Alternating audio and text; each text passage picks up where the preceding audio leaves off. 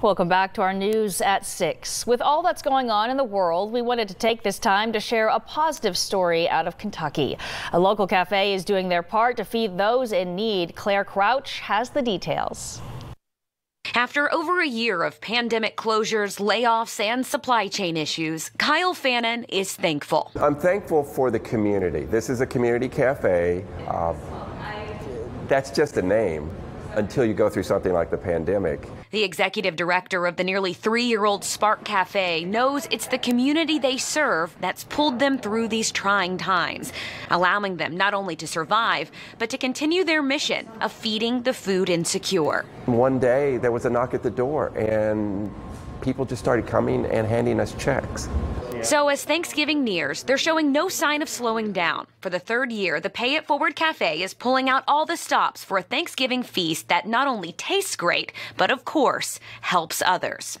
Our goal this year is to sell Pay It Forward 250 and give away 50. And the way it works is you buy your meal and 20% of that cost will go to buy meals for the food insecure. Fannin says it's not just a good cause. He is adamant it's the best food in central Kentucky, thanks in part to head chef Isaiah Screech. What a way to be able to give back to your community and also have a great feast. With a background in catering from Keeneland, Screech has given Spark the confidence to branch out.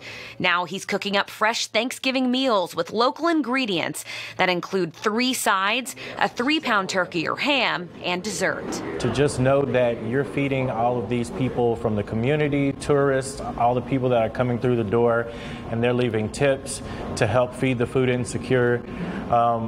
It just warms your heart. A way of saying thanks and giving thanks, something that Fannin and company never seem to tire of. People are looking for a way to give back, and when you prove to them that you're going to help those who really need it, they're very generous.